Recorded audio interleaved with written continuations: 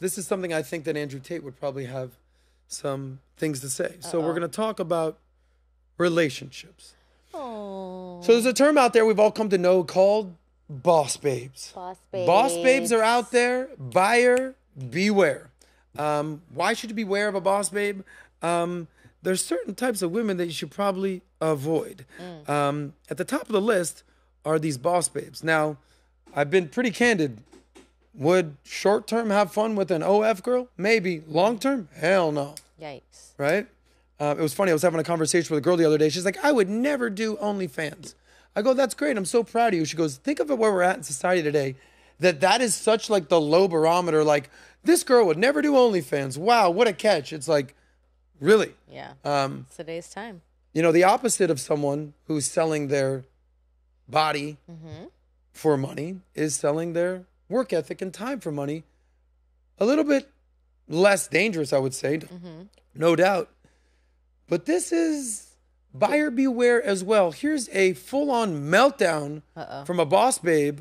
You let me know what you notice about her personality, and I'll give you a little clue, a little me. Go ahead, Hes, play. Me.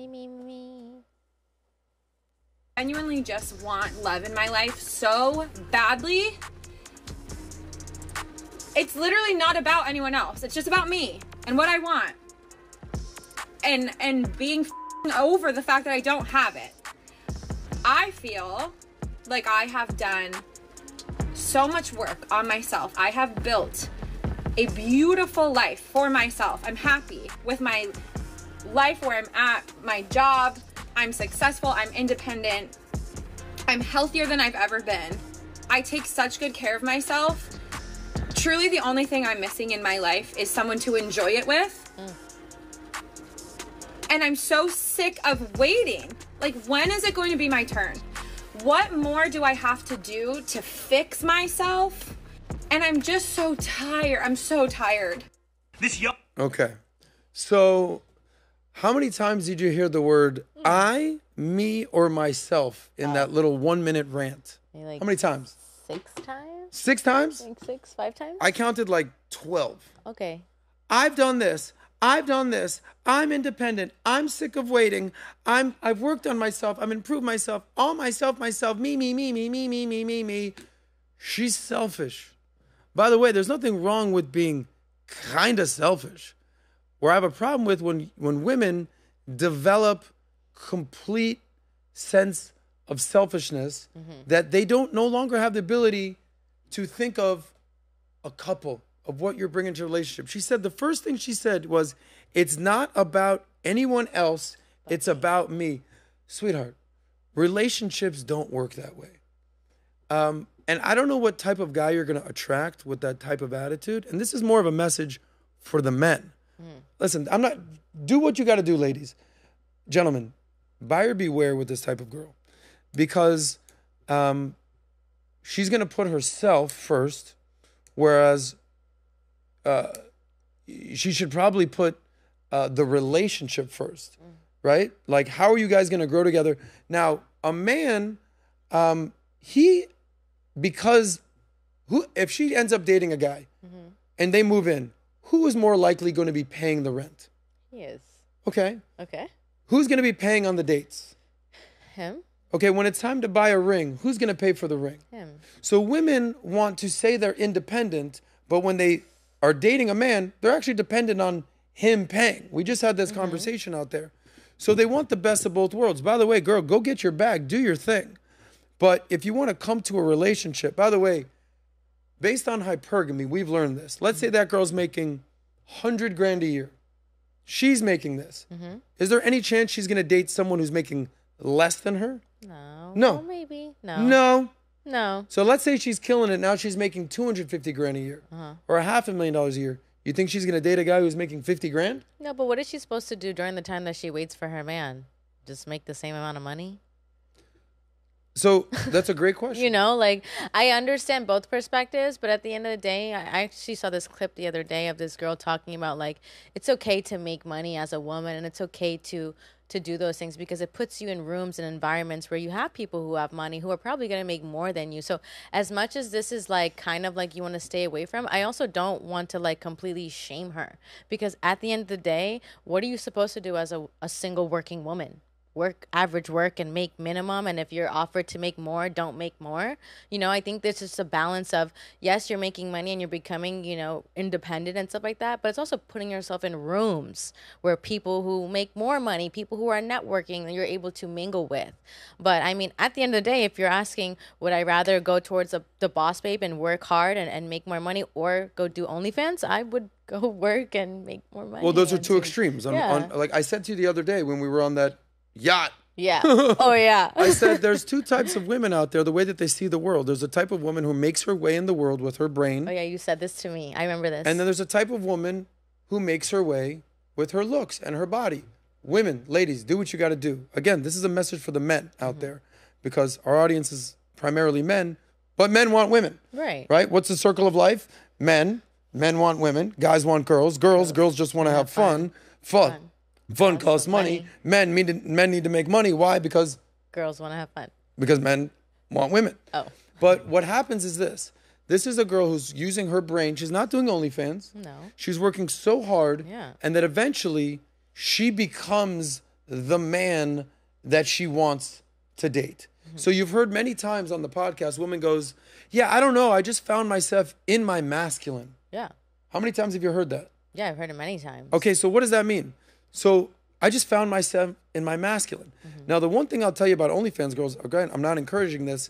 They're not necessarily in their masculine. They're in their feminine. They're in their Those girls feminine, are a little too feminine. They're making their way in the world by their body, and it's very hard to kind of take them seriously. But a girl like this, it's almost like the alternative. She's become so masculine, so focused on her career, so focused on making money, that when it's like, yeah, I actually want that dude now. Mm-hmm. Okay, it's almost like, remember the video when the guy goes into the store and he misgenders him and he's like, excuse me, it's ma'am. Oh yeah. That's who this woman is turning into.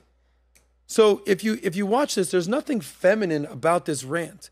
She's not saying, you know, I try my best and I'm such a good person. Well, there's nothing feminine about ranting about not finding a man. I'm sorry. Like, I think women, you need to cut that shit out. You going on the internet complaining about not finding a man is the most, like, unattractive type of behavior I ever seen as a woman. As a lady woman, you carry yourself in a way of desire, and complaining about not having a man on the internet is not making you desirable. So that's the first thing. So if that makes her more masculine, then so be it. But I know, like, the feminine women that I know, they would never go on the internet and complain about making money and not finding a man. Yeah, but you know, look at her now. So you bring up a really good point, and this is really more of a message for the men out there, but obviously it's a byproduct of how women operate, because men want to date women. Yeah. And this girl is actually pretty attractive. She's it's cute. not like she's ugly.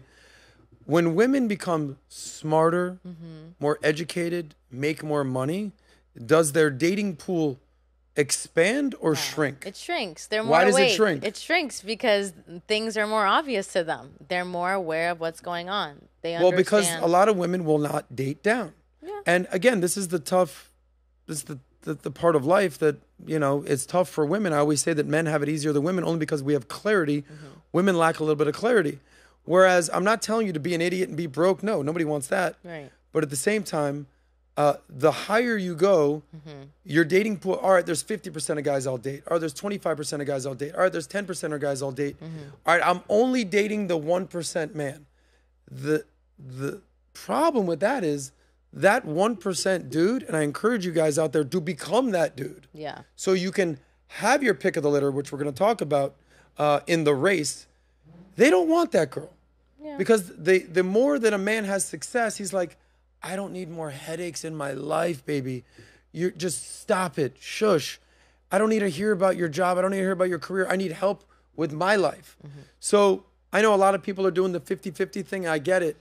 But you set yourself up for disrespect when you're splitting the bills with your girl. Now, I understand that there's historical gender traditions, gender roles.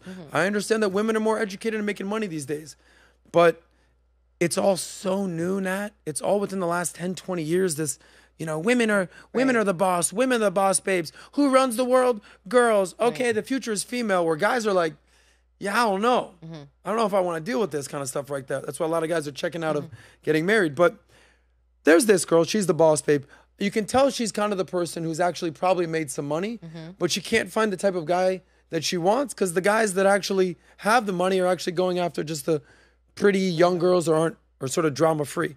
But then there's another video of a girl who clearly hasn't made money. Yeah. She's attractive.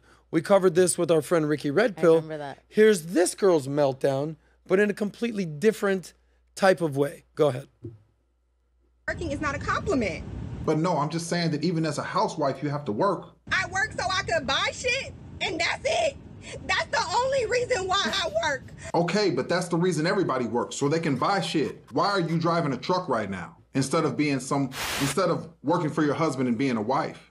My mama didn't do her motherfucking job and create generational wealth for me, so now I gotta work. I can understand that, but that's not your mother's job. It's your job to go out and create a life for yourself. You fell for the same trick everyone else falls for, to be an independent woman and go out here and work instead of being a wife and working for your husband. That's what you should have done. Stop being fucking rude. Stop being rude. Stop it. Okay, look, I'm not trying to be rude, but what is wrong with you right now? I gotta cook, I gotta clean, and I gotta work. I gotta do my own hair. Jesus, where is it end? I'll come get you, but you gotta calm down. It's me, come get me. I don't wanna work. I'm tired. Bingo at the end. Quote unquote, I don't want to work. I'm tired. I say this all the time. Women, respect you. I love you ladies out there. Men were built to work. Imagine if a man was doing this rant. Just go ahead. No. Imagine if a man was doing this. I'm sick of working. And, my parents never gave me generational wealth. And it's so ridiculous. I got to do my hair. It's like, would anybody give two shits about the guy's problems? No. Nobody. Nobody cares about dudes' problems. Dudes got to work. They got to earn. They got to get their shit together because nobody cares. Yeah. Once you make something from yourself, once you become a name, once you have status, once you have money, once you become what Tate talks about, a high-value man, a man of status, all of a sudden people start paying attention to you. But if you're broke and you're like, nobody gives a shit, bro. 80% of the people don't care about your problems. 20% of the people are actually happy you have them, homie. So here's this girl. We're actually being like, oh, somebody come get this little cute girl. Oh, she fell into the, I don't want to, have a man and listen to my man. I'm going to go ahead and do my thing. And then what happens is they hit a certain age. This might be called the wall. What happens? I've showed you my dating app situation. How many messages do I have from women? You have a good amount. How many? You have a lot. Like 500 messages. Yeah. Now here's the catch. Before you're like, oh, Saz, you think you're cool. They're all, the vast majority, like 98% of them are from women who are 35 plus. Oh. Really? Yeah. Yeah? The vast majority. So, you know me, Nat. I'm operating in real life. I'm not exactly out there doing these things on the app. Right. What number do you see right there? Messages.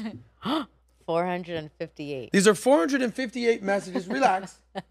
From girls who are like, hey, what's up, boo? How you doing? You trying to pay these bills? Think about, we talked about the other day, 80 to 90% of girls want men to make the first move. For sure. Right? Now they did the Bumble thing where women have to make the first move. I don't go Bumble. What's the reason that the hot 24-year-old girls aren't sliding in my DM? What's the reason? Because people are sliding. Everyone's sliding in their DMs. Yeah. They're like, what the hell? I'm not sliding this dude's DM. Right. But the 37-year-old girl, she's like, oh, shit. What? Gotta find someone. So, but by the way, the 37-year-old guy who was getting no action when he was 22, 25, 27, but put in a decade of work. All of a sudden, he's 37. He's made some money. He's got his shit together. He's got money. He looks good. He's actually a man of high character. Do you know that guy, he's got what's called options. And to have options is a beautiful thing in life. It's sort of the premise of capitalism, having choice and options. So it's a little bit different when a man is 37 versus a woman is 37. It's a little bit different when a man is 43 or a woman is 43. And I'm saying single. Now, if you're married at 43, ladies, respect to you. Keep your man. By the way, gentlemen, if you're married at 43 and you got your girl, appreciate your girl. We're in this thing together. I want to see relationships work.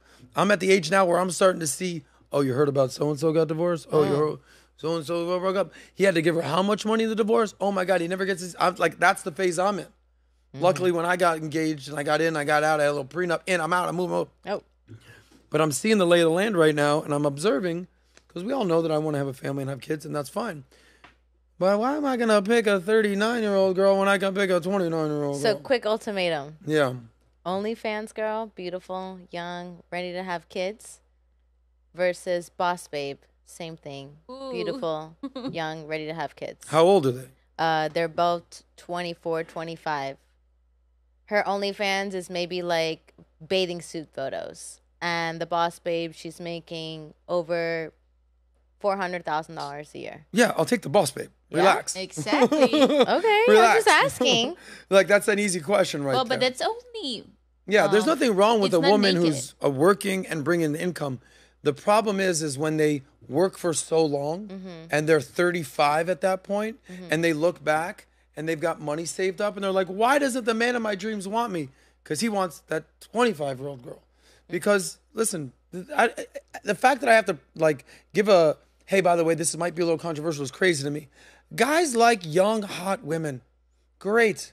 Understand that. They like beauty. They like femininity. Sure. It's cool. Sure. Women like attractive, secure, established men. This isn't anything new. Yeah. But these days, people are like, how dare you say that men like beautiful women? How dare you say that women like established, successful men? Yeah, no shit. Yeah. But these days, people are like, that's crazy talk.